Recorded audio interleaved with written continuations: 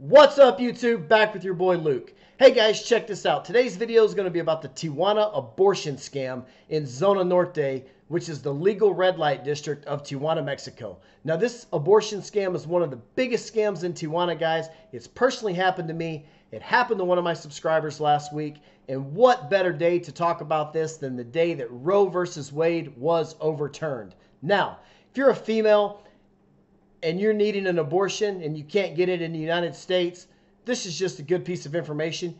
You couldn't keep your legs closed, sweetheart, but you can go down to Tijuana, Mexico, and you can have an abortion there and get it all taken care of. All right, guys, let's fast forward to the scam while you're here. And I'm in a hurry today, guys. I'm sweating like a Tijuana whore in church, but I got to go to work, and I don't have time to edit this video. It's going to be a one-take Drake, okay? So let's roll. Here's the deal, guys. This is what these girls will do. You'll go down to the red light district. You'll go down to the HK Club or the Chicago Club or the Adelita Bar. You'll start talking to these girls. You'll get them on Facebook. And more times than not, especially if you're young and vulnerable, she'll say, you know, I really like you. I'd like to spend more time with you outside of the bar. I don't see you as a customer. And you're all pumped up. You're excited. She's hot. You take her out. She's going to let you raw dog it, okay? That is a violation of the rules, guys. Always use protection, number one. Number two, always flush it when you get done, okay? Don't just throw it away. You never know what these girls might do, all right? So wrap it up and flush it. Anyways, you didn't do that. You went out, you raw dogged it. She's going to call you back. She's going to call you back about a month later, and she's going to say, oh my God, I'm pregnant. I got to have an abortion. If I can't get an abortion, I'm going to go to the U.S. consulate. I'm going to file the paperwork with San Diego child support. Guys, no one wants a kid with a Tijuana hooker, okay? No one. So she's going to scare you into thinking she's pregnant. It's all bullshit, guys. She's not pregnant.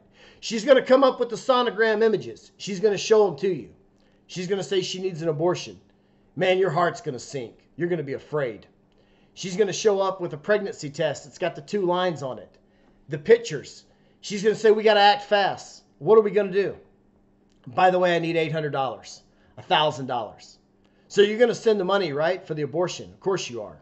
Because let's be real. Getting out for $1,000 abortion is a lot cheaper than dealing with one of these whores for 18 years.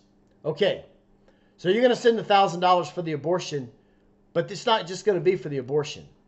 There's also going to be a follow-up appointment that's going to cost $300 or $400. Also, she's going to say that it messed her up and she can't work. So she needs 2 or 3 weeks worth of income while she recovers. Then she's going to say that after all this took place, she was on the rag for a week and she doesn't have any money to eat. She needs groceries. She needs food. So this whole I'm pregnant bullshit lie that she told you is going to turn into $800 to $1,000 for an abortion, $300 or $400 for a follow-up, $300 or $400 in lost income. Guys, this is going to be a $2,500 to $3,000 scam like that. Snap of your fingers. Guys, if you hadn't done it already, smash that like and subscribe button. My name is Luke. I'm the king of Tijuana, Mexico. This is Tijuana Talk. We talk about the bars, the beaches, the girls, the red light districts, the legal Zona Norte prostitution zone of Tijuana. Anything we talk about, guys, it's on and cracking. Smash that like and subscribe button. I would love to go live tonight, but I can't do it, guys. I got to go drill. Got to go make some money. You know, I'm kicking ass in oil and gas. I got to hit it hard for 2 weeks so I can go down to Mexico and Colombia and do what I do. Till next time, guys, appreciate you guys subscribing, and we'll see you down the road.